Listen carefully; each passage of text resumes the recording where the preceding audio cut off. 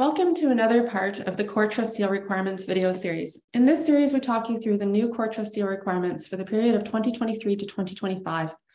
You will learn about the details of each requirement, the evidence expected from applicants, extended guidance, and the changes compared to the previous version of the requirements.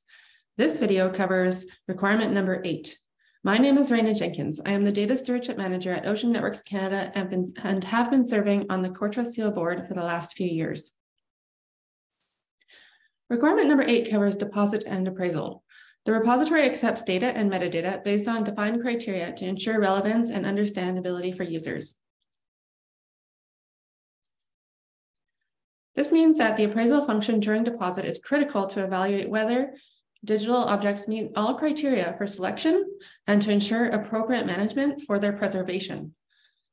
Appraisal ensures that deposited digital objects are relevant and are or can become understandable to the designated community.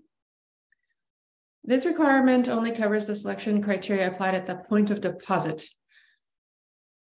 Further steps around data quality would be addressed by the repository during the curation process and can be explained in requirement 11. When crafting your response and showing what evidence that you have on the deposit and appraisal, we are looking for things along the lines of the following. Any documented deposit process that includes steps to ensure that data and metadata are sufficient for long-term preservation, that there is a collection development policy or procedures to guide that selection of digital objects. There are criteria for prioritization and any different curation levels or preservation levels defined during appraisal.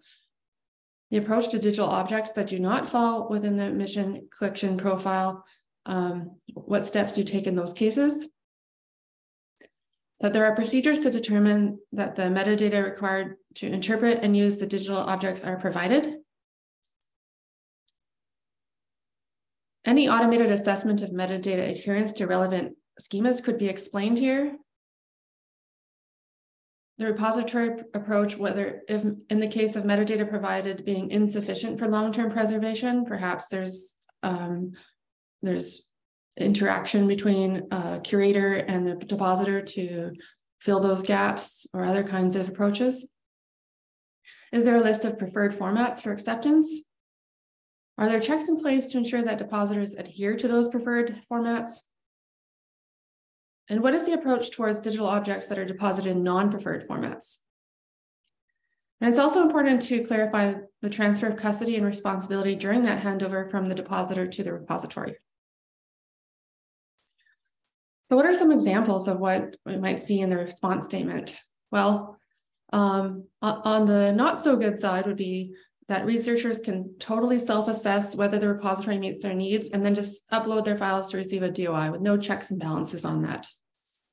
Better, much better, would be for the assigned curator to evaluate the dataset submission using some sort of criteria checklist with a link to that checklist to ensure the dataset is in scope and contains the essential elements.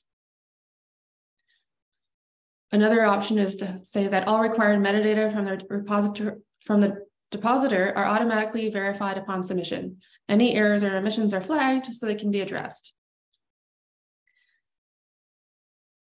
Another idea to include is something along the lines of, in the event that the data set is in scope, but the curatorial processes do not yet exist, but that I mean they might fit the domain or something that is deemed relevant for that repository to hold, but maybe it's a new type of data that is more experimental and novel.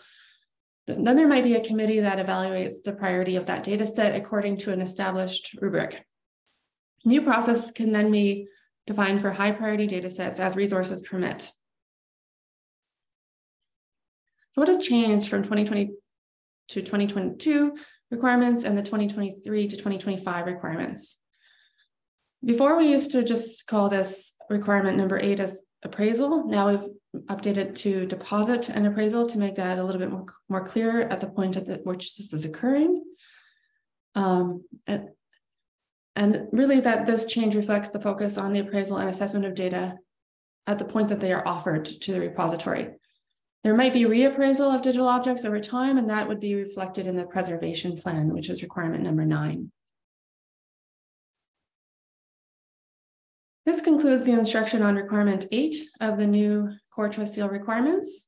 Similar instruction videos can be found on all the other requirements on the CoreTrustSeal YouTube channel. You can find the full set of new requirements for the period of 2023 to 2025 on the CoreTrustSeal website. Thank you.